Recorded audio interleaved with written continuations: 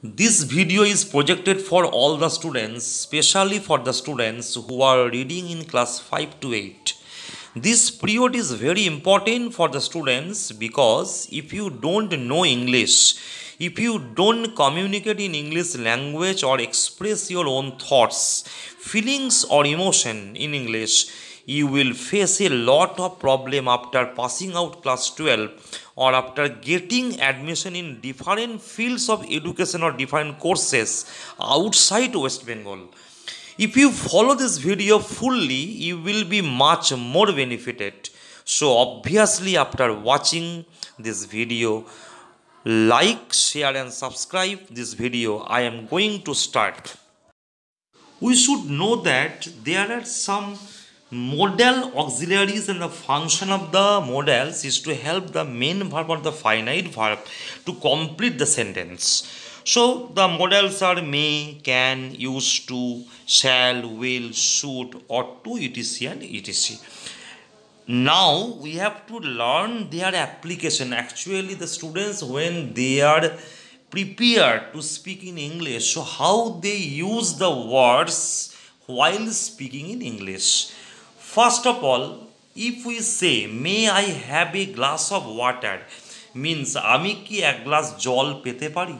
যদি বলা হয়, may I come in sir, sir আমি কি আসতে পারি?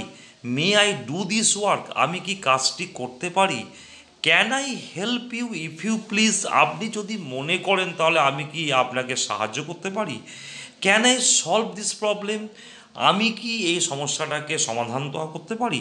The difference between may and can, actually may refers to permission, but can means some ability, I mean physical ability. While we are speaking that the farmers are plowing in the field, the sentence you can form in the different way, that the farmers can plow in the field means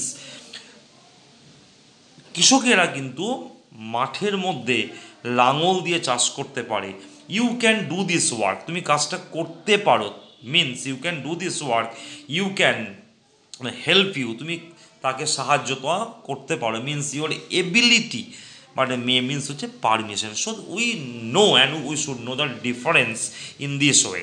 so just you watch this video, I am speaking and discussing step by step. So this is step 1.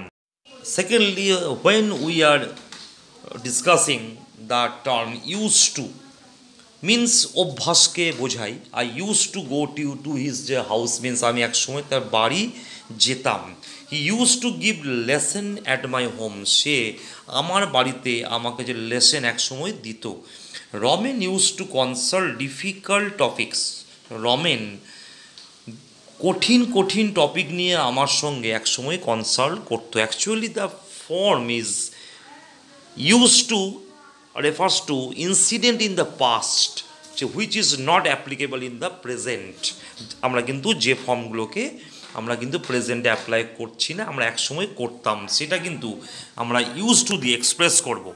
So now the students may have thought why I am discussing these words like may, can, used to, should, ought to, shall or will. You should keep in the mind that when you express your own thoughts, you just start speaking English, you must have some words to express. So before expressing the words, you should know the application of these words, and that's why I am focusing, I am mentioning the words and how you will express. I am teaching you now. Concentrate your mind the difference between should and ought to.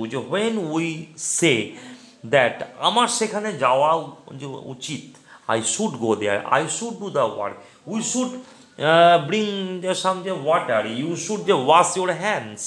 So means এই শুডটাকে এখানে মিন করা হচ্ছে তোমার duty. But when we should say that ought to, not ought to, ought to means your moral duty. As your brother is in the hospital, you ought to go there.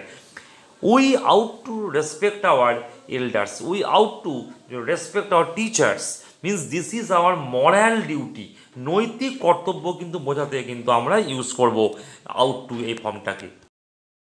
So when we are discussing the uses of have to, we should learn and see some structure.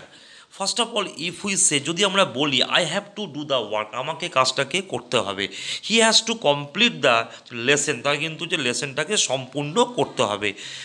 রমি has to help the poor, যে রমিকে কিন্তু গরিবদিকে সাহায্য তো করতে হবে। We have to attend the party, আমাদেরকে পার্টিটাকে যোগ দিতে হবে, পার্টিতে যোগ দিতে হবে। Angira has to finish the যে লেসেন, অঙ্গিরাকে কিন্তু যে লেসেনটাকে শেষ কি করতে হবে। The teacher has to B present in an urgent হচ্ছে মিটিং, শিক্ষক মহাশয়কে কিন্তু আর্জেন্ট হচ্ছে মিটিংয়ে প্রেজেন্ট থাকতে হবে।